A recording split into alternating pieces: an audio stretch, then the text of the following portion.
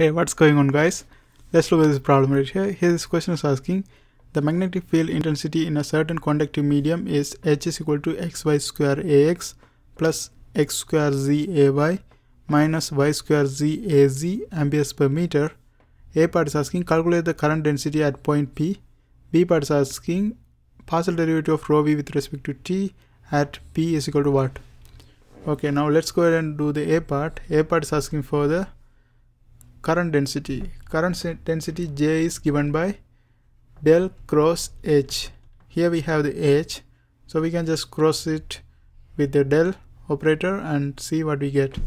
Okay, now let's go ahead and do that. Del cross H, and if you cross that one, that's going to be the current density. Okay, now let's go ahead and do that. Here we have AX, AY, AZ.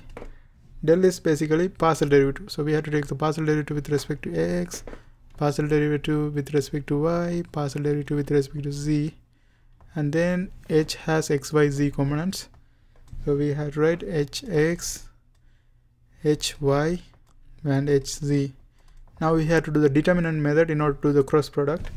So determinant is basically we put plus minus plus, and when we take AX, all the vertical and the horizontal part of this one will be eliminated and we will have only this one. For 2 by 2 matrix, you know that when we have A, B, C, D, we do the determinant is going to be AD minus BC, right? So the same thing goes here. We have to do the AD minus pattern, like this one multiplies minus the other side, right? So here we are going to have partial derivative of HC with respect to Y if I cross this one, and minus the other side. So this is going to be what? Partial derivative of HY with respect to Z. So this is this side. So we have to do the same thing. This is, and we have to AX. This is the AX component.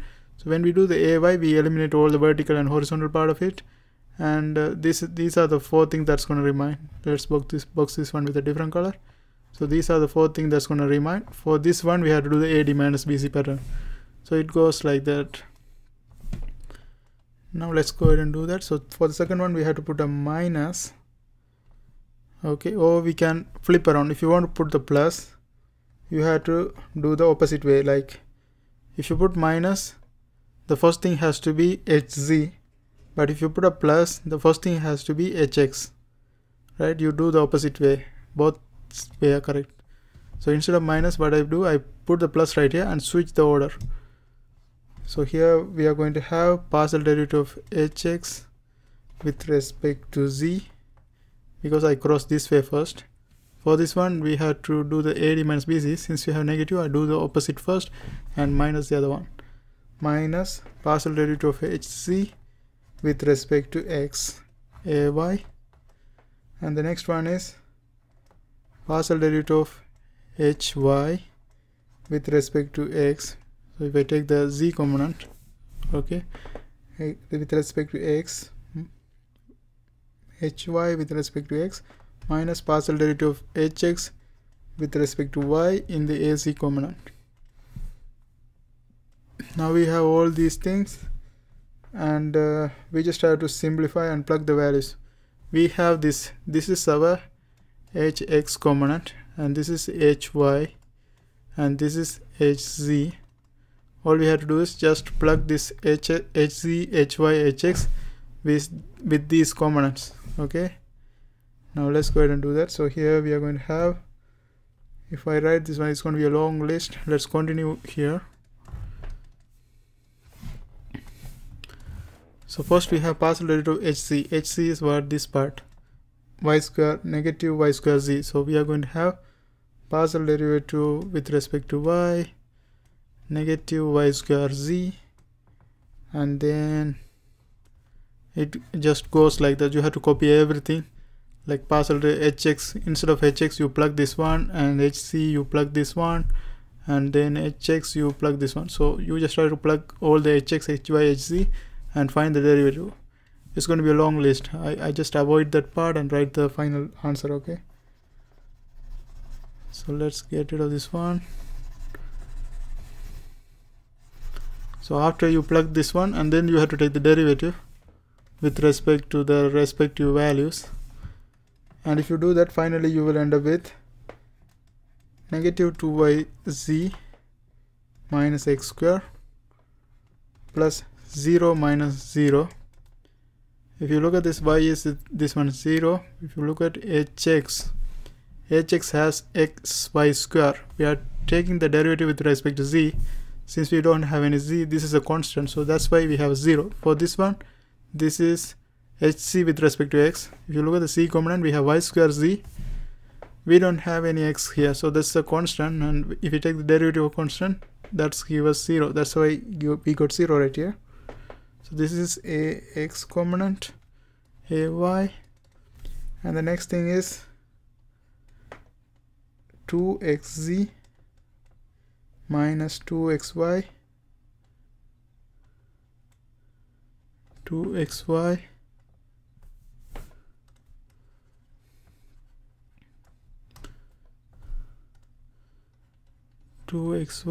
and then az. Okay, so we have x, y, z components, and if we simplify this one, since this is 0, we can simplify this one furthermore and write it in a better way. So we have all of them are, we are doing del cross h.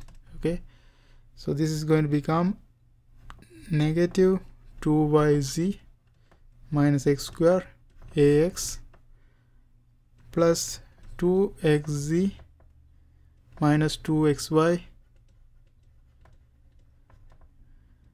az, and that's it. After that, we just have to plug the value. We are looking at the current density at point P2 minus 1, 3, and del cross H is the current density.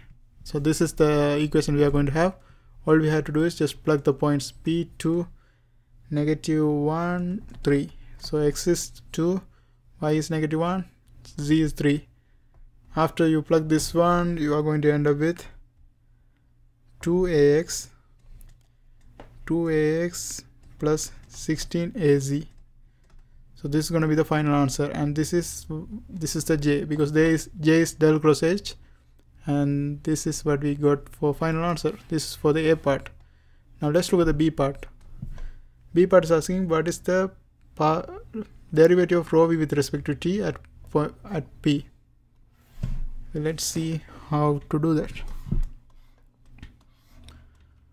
Okay, in order to do this one, we have to know an equation that is given by, that equation is given by del j is equal to negative partial derivative of rho v with respect to t. If we rearrange, we are interested in this part alone, this derivative of rho v with respect to t. So we have to move this negative to the other side. So finally we can write derivative of rho v with respect to t is equal to negative del j. Okay, del is derivative, so we have to take the partial derivative with respect to x, partial derivative with respect to y, partial derivative with respect to z for the j, current density. That's what it's saying, and it's negative partial derivative, negative sign. We have to put a negative sign in front, and we have to take the derivative of this one with respect to x, y, z. Here you can already see there's no y component, so y is already 0. So we just start to worry about this x and z component. Now let's go ahead and do the derivative. So we have to take, so del j, first let's calculate del j, then we can put the negative sign. So del j is going to be what? Partial derivative with respect to x, and the x component of this one is negative 2yz minus x square in the ax direction. Let's forget about the direction for now. And then here we have 2x, this is z component, so partial derivative with respect to z. Y is 0, so we don't have any y component, so we don't have to worry about that one. Let's go ahead and do that. So this is what? 2xz minus 2xy, and if you take the derivative of this one with respect to x, this is going to become negative 2x, and if you take the derivative with this one with respect to z, this is going to be 0, this z is going to be 1, so this is going to be plus 2x. So minus 2x plus 2x, that's going to be 0. So this, if del j is 0, then negative del j also 0. So the answer for this question is going to be just 0. So for part B, the answer is derivative of rho v with respect to t is going to be 0, and that's the final answer. And that's how you do this kind of problems. I hope this helps. Thanks for watching.